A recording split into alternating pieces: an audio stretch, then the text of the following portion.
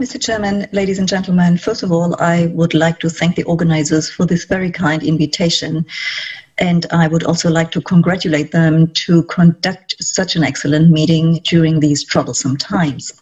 My task today is to take atrial fibrillation to new limits.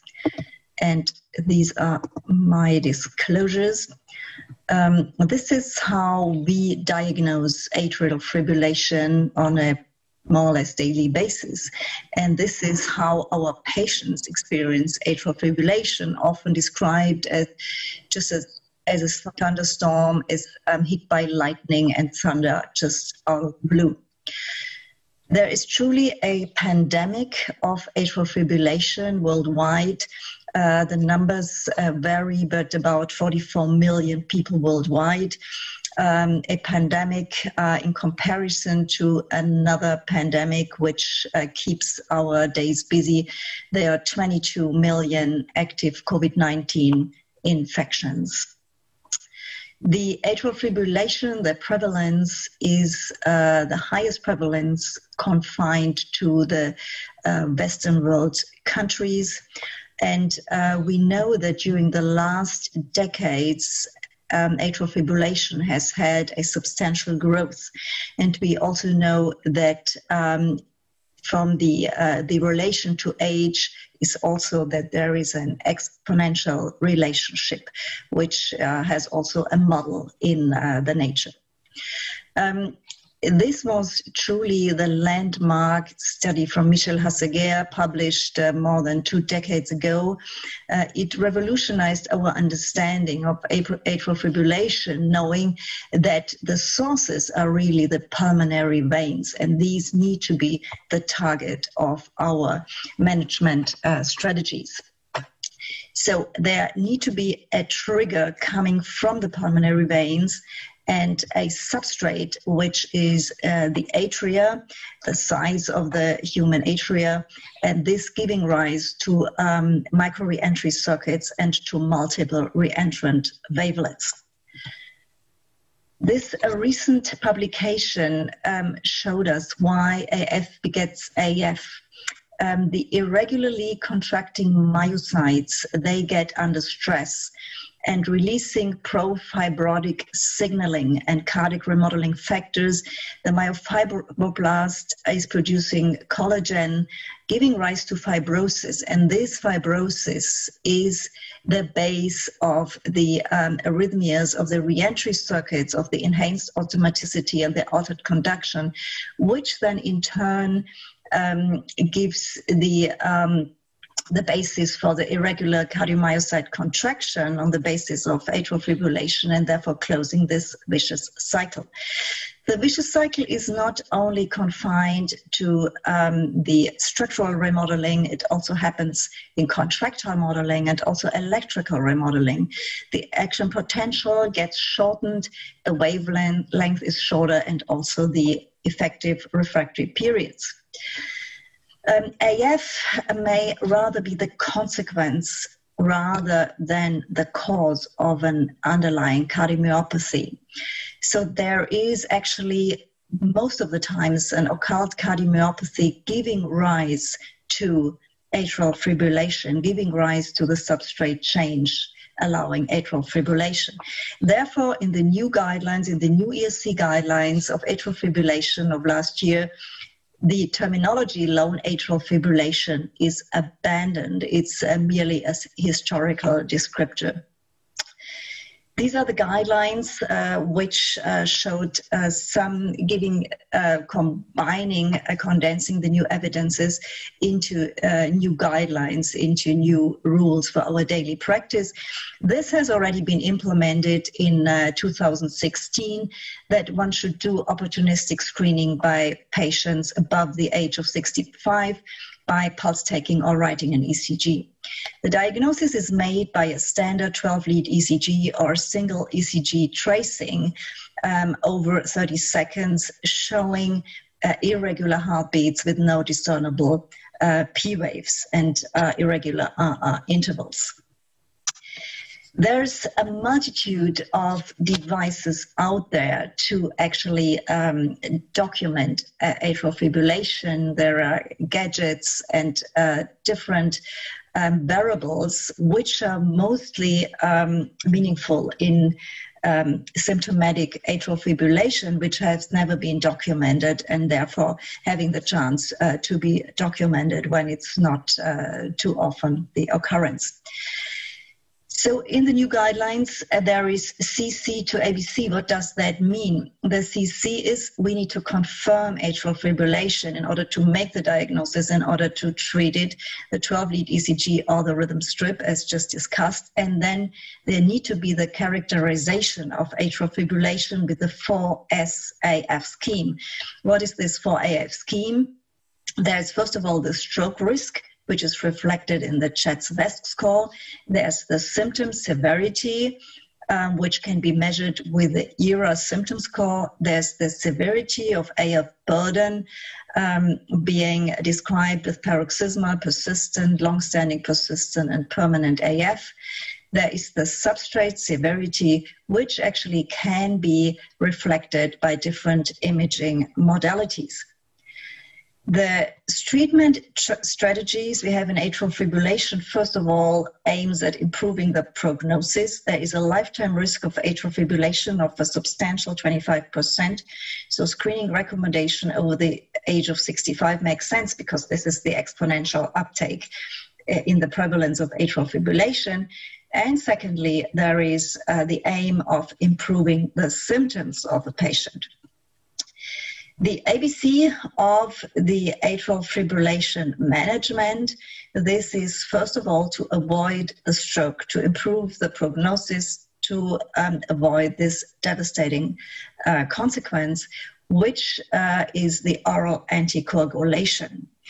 And in the guidelines, the oral anticoagulation for patients with atrial fibrillation, the NOACs are clearly the preferred medication of choice over the vitamin K antagonists, if there's no mechanical heart valve, of course. The second, the B management target for atrial fibrillation is better symptom control, rate control or rhythm control. Rhythm control, be it catheter ablation or antiarrhythmic drugs. There is a multitude of antiarrhythmic drugs for patients with no structural heart disease. If there is structural heart disease, class 1C antiarrhythmic drugs, flecainide and propafenone are indicated.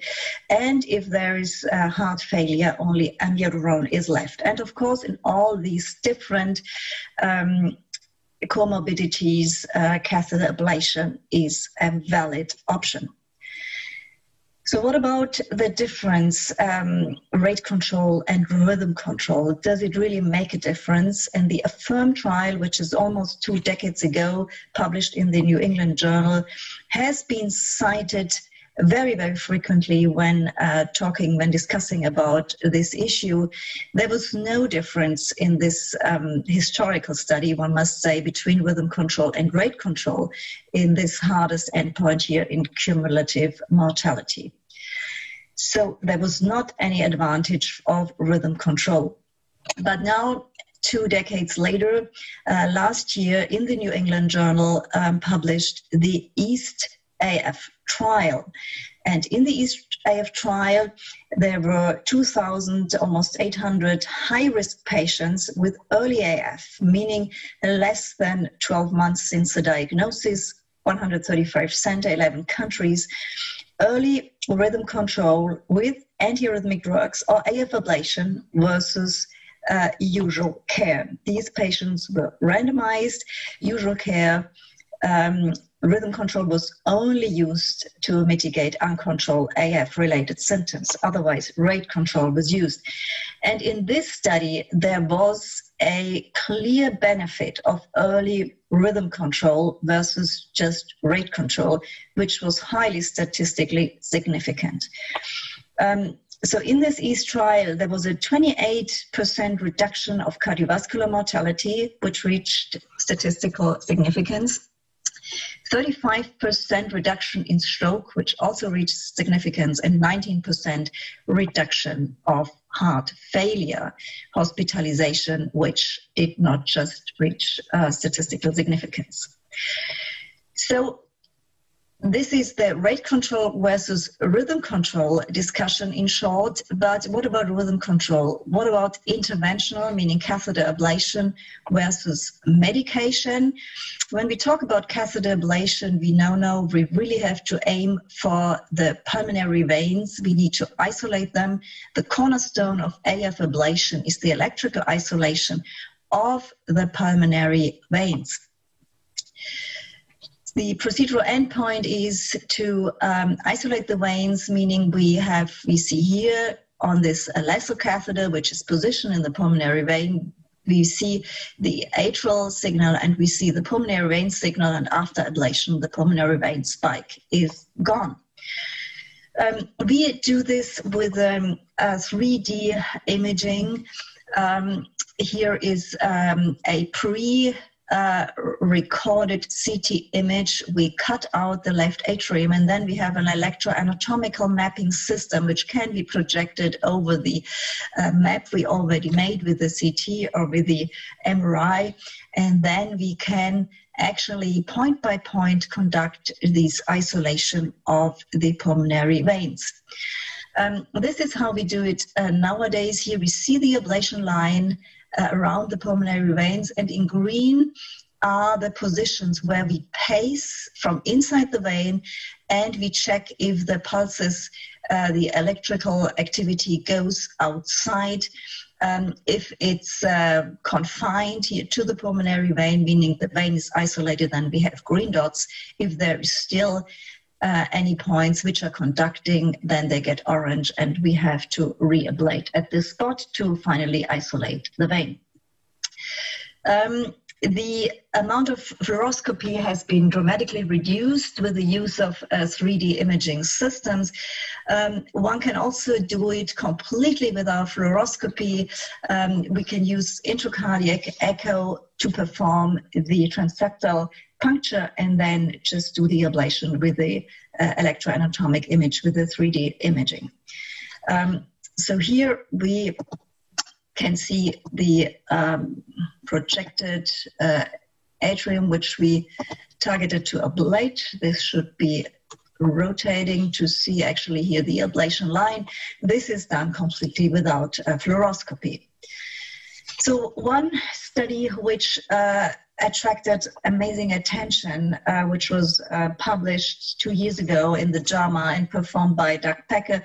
It was the biggest ever done ablation trial with 2,200 patients being randomized to ablation therapy and to drug therapy. The problem with this Cabana study was that there was a substantial amount of patients having crossovers. And here in the ablation arm, almost 10% of the patients have not been ablated. So the Cabana trial was a, so to speak, neutral trial. There was no difference in these symptomatic AF patients, paroxysmal and persistent patients, between the drug and the ablation arm in the intention to treat analysis. Looking at the treatment received analysis, but this is not the proper way of analyzing a study, but the treatment received, meaning the patients were actually analyzed at this part of treatment, what they actually received. There we've seen in the endpoint primary, secondary outcomes, we have highly significant differences in favoring the ablation. And also if you look at per protocol, meaning the crossovers were taken out, so it's a little bit of a fairer comparison. Also here, the ablation reached statistical significance in the primary endpoint. But again, the only way to really properly look at the study is the intention to treat, and here it was neutral. What Cabana really told us was that there was a very low event rate in the ablation arm. Here really the threatened complications like the neurologic complications and also cardiac tamponade was here very low, below 1%. Also seeing that the drug is not without any problems. And so we can really say that Cabana told us, this largest ever randomized multi-center trial, that it has AF ablation has a very good safety profile and it's efficient therapy for rhythm control.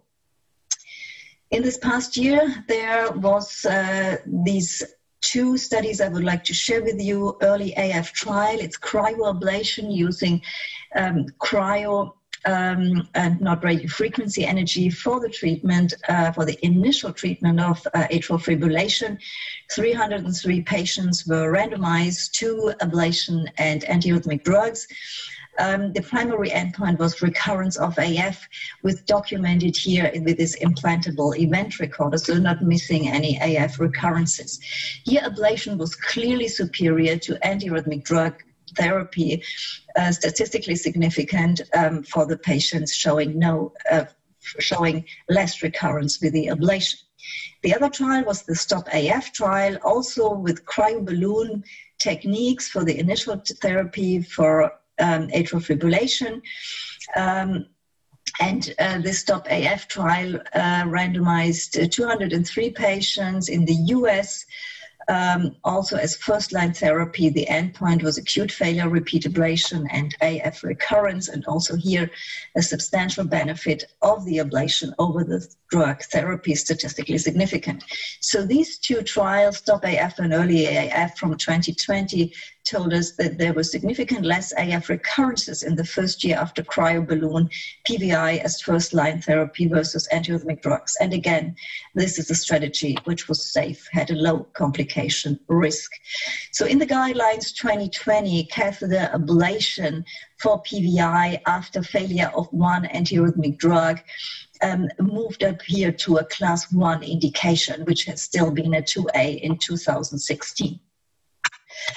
That was another study which attracted enormous attention in 2018 from Nasir Marouche, catheter ablation for AF patients with heart failure. The inclusion criteria were patients with an EF below 35%, with an EHA class 2 or more, patients who had already an ICD or CRTD and therefore had the monitoring, which was then cranked up to home monitoring to really check for recurrences. 3,000 patients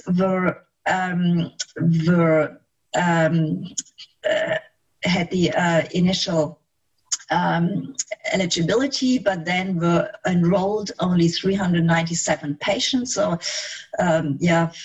just a little bit more than 10% to ablation and then conventional treatment. And as we know, this Castle AF study had, with this very hard endpoint, the all-cause mortality, had a benefit from the ablation over the conventional treatment, which reached statistical significance. The risk reduction was 47%. The curves diverged after 3 years. And the patients who were not with such an advanced disease stage, like the ejection fraction still above 25%, had particular benefit, and also the patients which were younger than 65 years of age. So also this was reflected in the newest guidelines that catheter ablation has a class 1 indication when it is suspected, the patient has suspected tachycardia-induced cardiomyopathy, which has the potential to be reversed. So this is the indication for catheter ablation for symptomatic AF in the new guidelines. So here, as I said, a class 1 indication for patients with reduced ejection fraction, but also patients with major risk factors. There is a clear indication of catheter ablation. It's 2B here, 2A, and for paroxysmal AF patients. So the second column of atrial fibrillation treatment, the better symptom control, rate control, rhythm control can be answered in favor to rhythm control. Of course, it should not be at all cost. The rhythm control strategy should be adjusted to the individual situation for the patients, as we always do in medicine. And then the rhythm control, there is the option of catheter ablation and versus antiarrhythmic drugs. Sometimes it's a hybrid approach, but catheter ablation clearly has gained importance over these past years. So the last important column of a treatment of atrial fibrillation, which has been a little bit neglected in the previous years or decades, the comorbidities and cardiovascular risk factors, being hypertension, diabetes, sleep apnea, obesity, and there's a lot of others. There's a whole magnitude of risk factors. Some of them we cannot influence, but the others we can try at least to influence or completely correct for. So modifiable risk factors, hypertension, sleep apnea, diabetes, obesity certainly is very difficult to treat. Lifestyle changes for a patient, we know that it's one of the most difficult therapeutic strategies, but also excessive endurance sport. The overtrained athlete has a higher risk of developing atrial fibrillation. Of course, no sports at all. That has a lot of hazards for cardiovascular risk and also for developing atrial fibrillation. But here these studies have looked at the impact of weight loss versus like the normal treatment strategy. In patients with atrial fibrillation, the symptom burden score and also the symptom severity score in patients which had a risk factor management, including treatment for obesity, clearly had a better outcome, had a less burden of atrial fibrillation. When comparing these two arms. In patients, this is an Australian study, the ARREST study looked at a combined treatment for patients undergoing atrial fibrillation ablation in combination with risk factor management. These patients had a clearly better outcome with atrial fibrillation catheter ablation than patients where risk factor management was not addressed. So here also the 2020 guidelines show that weight loss is recommended with a class 1 indication in obese patients because it really can change the atrial fibrillation burden and severity. And this is a clear upgrade from the 2016 guidelines. So what about overdoing the activity, the sports activity, like training too much? We know that there has been described a U-curve. First, when there is low to moderate intensity exercise, also when the amount of high intensity exercise doesn't exceed 3,000 to 4,000 hours per lifetime. And then there is a reduction in atrial fibrillation occurrence, but if it exceeds these 3,000 to 4,000 hours, then there is an increase in atrial fibrillation occurrence. Different studies looked at the outcome with women. Women usually, as we know, are underrepresented in studies, but when we look at the female studies here and only women, there was no relationship between physical exercise and the occurrence of atrial fibrillation. So this is a paper from Cecilia Linde 3 years ago, first writing a position papers for these gender differences, which is also a very new tendency really to look at the differences which are substantial between the genders. The males for the risk factors are mostly coronary artery disease and heart failure, and they have the U-shaped relationship, versus in women, women are 10 years older when they develop atrial fibrillation. Therefore, there is a male predominance in atrial fibrillation. Women are more likely to have hypertension or valvular heart disease. They are more diagnosed with HFpEF, and exercise reduces the risk of atrial atrial fibrillation. There is no such thing as this U-shaped curve in women. At least it has not been shown. So women can actually enjoy the exercise as long as they have time and energy to do it, or as long as there are not any more studies about women maybe showing also this U-shaped curve. So what is the future of atrial fibrillation? One very interesting study looked at different ECG, a multitude of ECGs, 1 million ECGs eligible, and try to find features on a sinus rhythm ECG predicting that there has been atrial fibrillation in the past. And this turned out to have with this artificial intelligence algorithm, had a very high specificity and sensitivity. So this could really be a strategy in the future when we miss the atrial fibrillation diagnosis on our documented ECG, that maybe there are features where we can see that this patient is prone to have atrial fibrillation, to actually sense this, these substrate changes, which I've shown at the beginning of the talk. And for catheter ablation, there are a lot of different devices looked upon making catheter ablation easier. In the recent years, there had been a lot of interest at single-shot devices, also like the cryoballoon, for example, or radio frequency energy, having just single-shot devices, which shortens the procedure duration. And then there are different energy modalities. We looked at the cryoballoon and radio frequency energy, which is still the standard of the energy source. And in the last HRS meetings last year in 2020, electroporation has been presented as one strategy which has a very good future perspective, as I would think. This was the first in human trial, having been presented with a very short RF energy time, only 2.5 minutes of energy application.